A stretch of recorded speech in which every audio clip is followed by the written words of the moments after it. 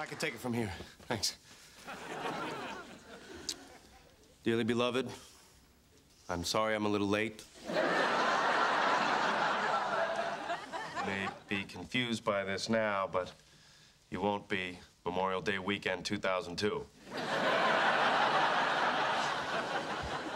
Well, let's get started before the groom takes off again, huh? Okay.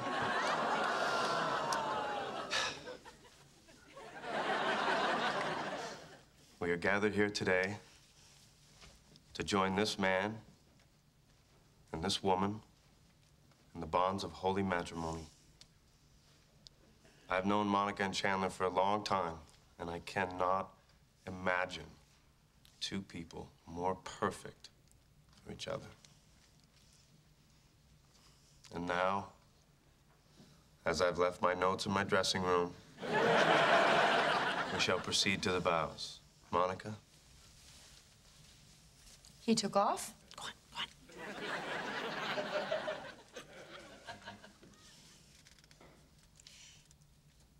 Chandler, for so long, I wondered if I would ever find my prince, my soulmate.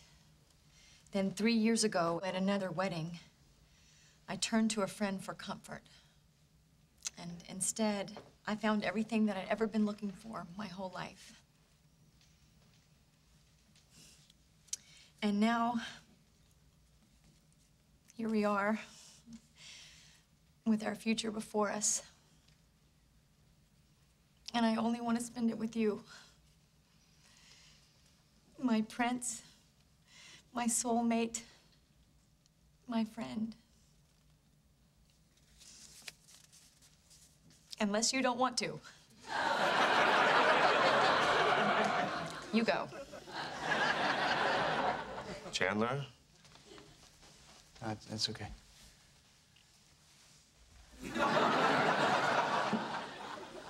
Monica, I thought this was going to be the most difficult thing I ever had to do. But when I saw you walking down that aisle, I realized how simple it was. I love you.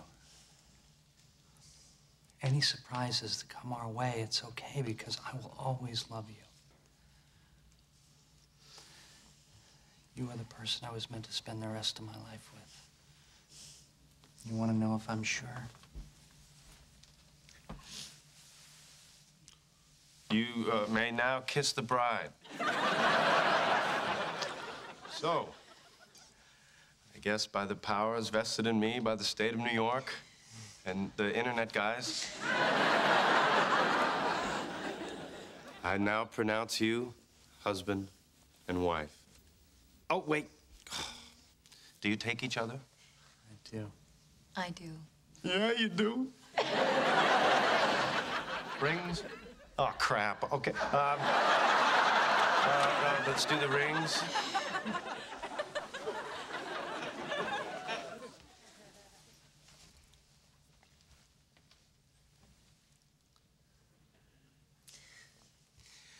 We good? Yeah, good.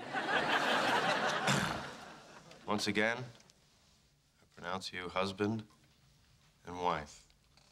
Now kiss her again.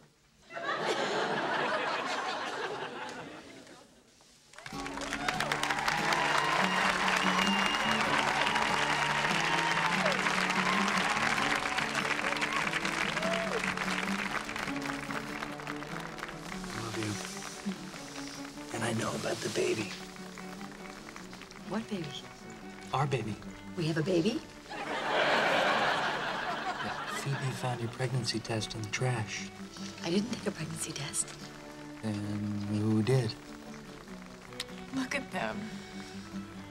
Oh, and they're gonna have a baby. Uh-huh.